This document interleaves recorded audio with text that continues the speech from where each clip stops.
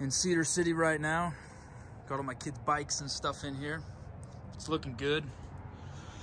This is where it's looking like at the beginning. We'll see what it looks like at the end. All road grime and everything else. But there it is. We are now going to proceed to get on the road. Stay tuned for the journey. Everything seems to be going real smooth compared to last time. I mean, very smooth.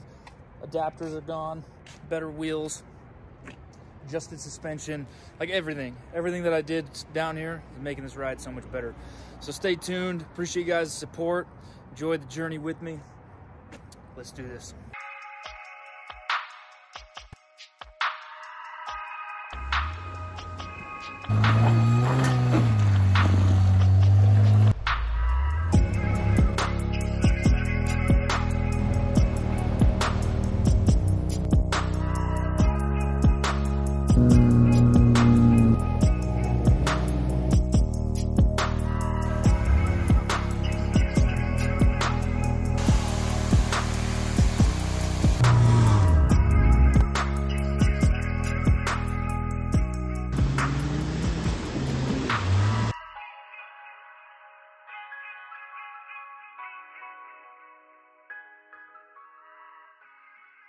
So the worst has happened. My passenger side axle is bad. Made it to about 22 miles before Nephi and started getting a little bit of a wobble, and then all of a sudden it got a really bad wobble, and I pulled over and passenger axle was out, which sucks because I literally just got them replaced a week ago just for this drive. It is 5:40 in the morning, by the way. The axles went out, or the axle went out just before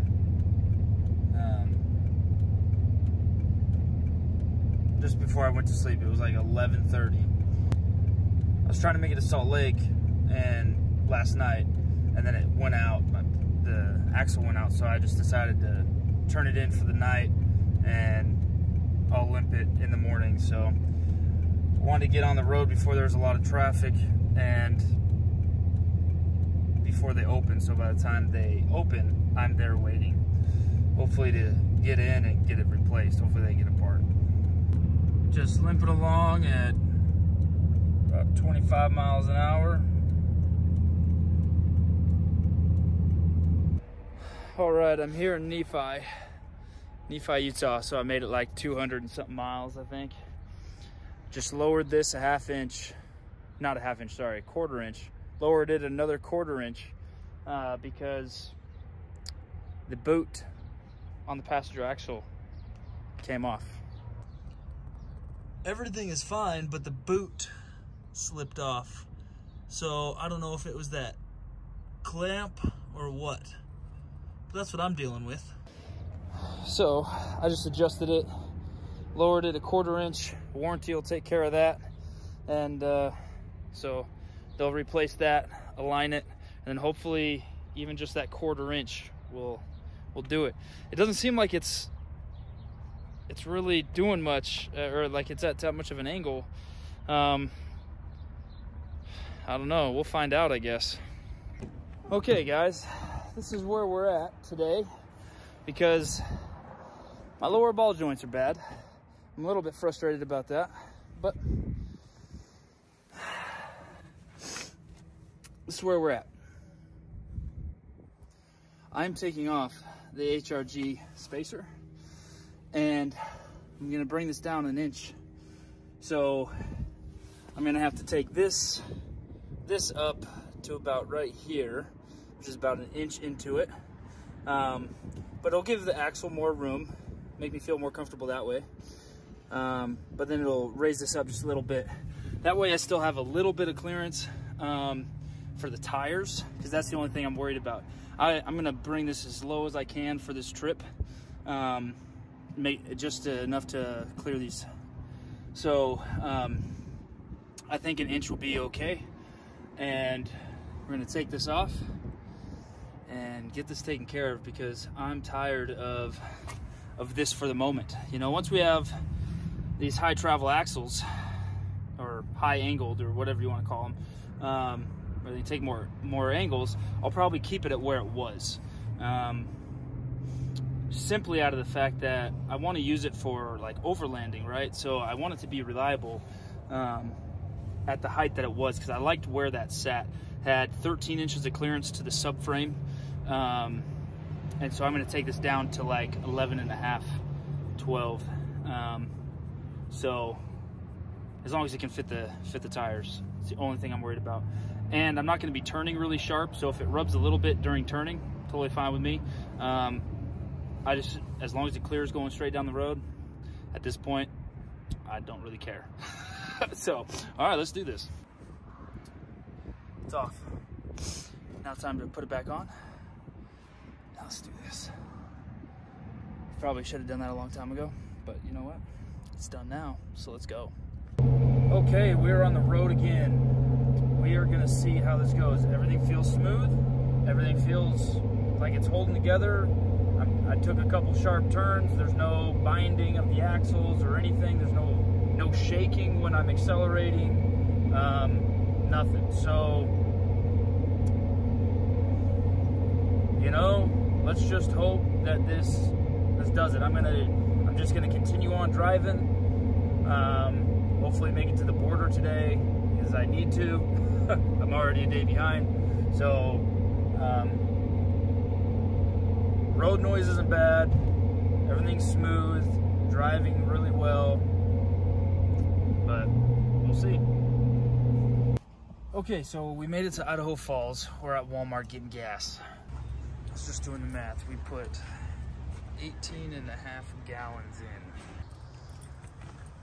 And we put, it says here 272. Now I'm running 285/70/17 tires. So oversized tires. Obviously the speedometer and odometer are off. So I just did a quick math from Nephi, Utah to Idaho Falls. It's 296 miles. Now I did a detour of about 5-ish miles to get some food, and now filling up, right? And I wanted to see how far I could go on a tank of gas.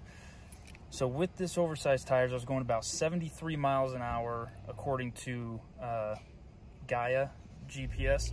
I was maintaining right around 72, 73 miles an hour. Coming all the way here from Nephi, I averaged a little over 16 miles a gallon, basically 16 and a quarter mile per gallon, which for me, I'm thinking is pretty dang good. For a Ridgeline on these tires is really good, with the full load in the back, by the way.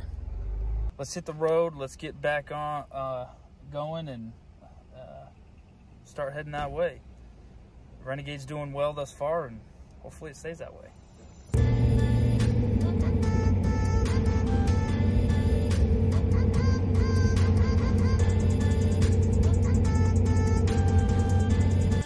Renegade's a little thirsty. Okay, so we ended up at basically 18 gallons. Okay, so it's 271 miles. Okay, so 271 miles. Now we divide that by 17.9. That gives us just over 15 miles a gallon, which to me, that's actually, I was thinking it was gonna be a lot less than that. So that's actually really, really good for this trip. If I can average above 14, I planned for 12. So if I can average above 14, I'll be spending less money on fuel than I thought, which is really, really good in this case, since I had to repair the truck on the way up. So, all right. Also, my molecular test for COVID to get into Canada is no longer valid. I looked at the requirements, and guess what? It is no longer good because it's supposed to be within 72 hours. So if I took my test at 11 on Tuesday, or we could say on Monday, since that's when I left. If I took it in 11 in the afternoon on Monday, I need to be there by Thursday at 10:59. Okay, so I did not make that because I should have been there today at like 2 o'clock at the latest. So I went to Walgreens. And ended up getting a test scheduled, but it can't get scheduled till Saturday, and it is currently Thursday evening. I'll be hanging out here for a day, take my test Saturday morning and at 11, and then I'll head across the border by mid-afternoon and be into Canada. So I'm a couple days behind, but it is what it is. So let's get after it. All right, guys. Renegade is ready to go. Going to get my COVID test so I can cross that border, and we're gonna get on this road. Woke up, it was 25 degrees Fahrenheit, and so it was a little bit chilly, but it wasn't too bad, wasn't too shabby. Yeah, I'm excited to finally get going and get out of the lower 48 and into Alaska. I'm looking forward to working this summer. You guys should come up and see me. It'll be awesome. You know, just waiting. This guy over here, right there. Ooh, getting in his car. That guy. So he just came over, and appreciate it, man. If you check out my channel, appreciate you stopping in and recognizing the truck. That was cool. He came over and talked to me for about 5 minutes about how modified the truck was and how he's never seen it and stuff. Guys, I'm telling you, man, create your own lane. People appreciate that kind of stuff. You know, there's always going to be haters that are just like, I don't know if it's jealousy or if it's just like they just hate when people are happy and doing things they like. I don't know, but you know, it's one of those, like, do something that is different that would inspire people, because for one, it feels good when they come and talk to you. Secondly, you can tell that it brings them happiness as well. Like, they actually are like excited about it, and they're like, wow, man, this is actually pretty cool, you know? So yeah, just get out there, do you, and do something that'll uplift everybody, you know? But I appreciate it, man. I didn't get your name, but I appreciate you stopping by, checking out the truck, and hopefully you see this video. A little shout out to you. So these folks from Canada just pulled up, and they're watching my YouTube channel. They're awesome. They're cool. We're gonna have to start a conversation here with them. So I was just telling them that you were watching my YouTube channel. Good people right here. That's awesome. So you guys are gonna be on YouTube. So you got your 5 minutes of fame, right? There we go. I'll be darned. All heading to Canada. Yes, I'm going through, but they're all going. What part of Canada? To Wainwright, Alberta. Wainwright, Alberta. Yep. Good people from there. Yep. Yeah, if you're ever out in that area, come look us up. All right. We're going to go. What was that place called? Wainwright. Banff. You're going to go to Banff. Banff? Yeah, Check out Jasper. Banff. You know what that stands for? Banff area. Banff, badass motherfucker right there. Absolutely beautiful there. Yep. All right, so you know the place, Banff. Alrighty, folks, we are headed to Alaska. Gonna stop in Great Falls, grab a quick bite of food, and fill up, and then hopefully be back on track to make it to where Grand Prairie today. That's the goal. I don't know if I'll make it, but that's the goal. Time-wise, I think everything's good to go. Just time. But yeah, weather's not looking too bad. Looks a little bit cloudy, maybe some flurries. Hopefully, nothing too serious. Not too concerned with the road conditions, though. I think it'll be great. So we're gonna stop in Great Falls, get some food, and gas up, and then hopefully we'll be on track to make it to Grand Prairie tonight. It's gonna be pushing it, but I think we can do it. It'll be a good day driving though, and it should be exciting, so stay tuned. We'll hopefully you enjoy. All right, almost to Great Falls. Looks like we're gonna be entering some weather. Should be fun. You know, I am actually pretty excited to see just how well these tires perform in this kind of weather. I know the truck itself performs well. Just with driving up here last time, I had Nitto Ridge grapplers and did fantastic. I'm really interested to know how these Patagonia MTs will hold up in the weather and all that. This is delicious. Got a double Roadhouse burger, fries. These are great fries too, like authentic fries. They're delicious. Well, I just ate at Roadhouse. Seems like kind of like a hole in the wall. I mean, it's pretty popular, but it seems like more of like a hole in the wall type place. I found it on the way down. I think it's in my other videos, but just how the Roadhouse burger was delicious. And I'm sure, can't remember what I had last time, but I know it was good. That's why I came back. So had a big heavy lunch. Time to get back on this road.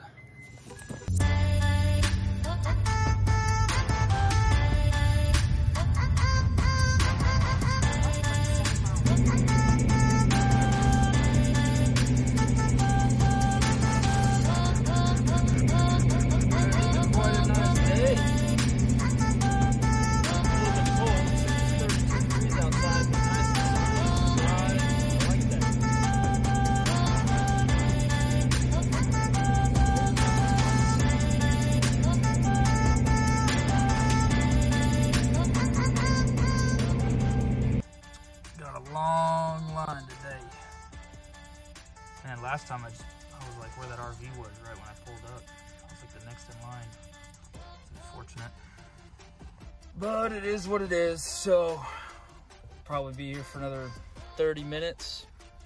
Stop and go until I get there, and hopefully they don't require me to pull over and inspect me for an hour or two. That would be dumb. But we will find out.